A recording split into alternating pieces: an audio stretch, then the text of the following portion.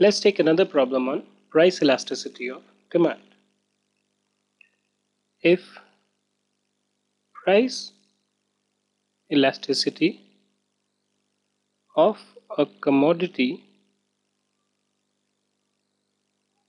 is 0.75 and the percentage change in price is 20, find percentage change in quantity.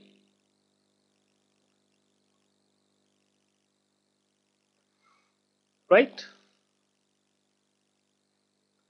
Now what do you need to know for this particular thing? Now we know that elasticity of demand is also equal to percentage change in quantity divided by percentage change in price.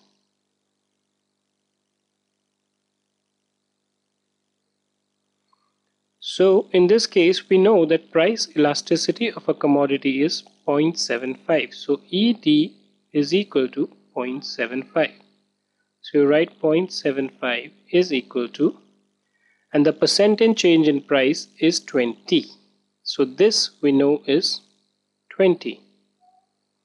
Find percentage change in quantity. So this is what we need to find out. Let's call this as delta Q.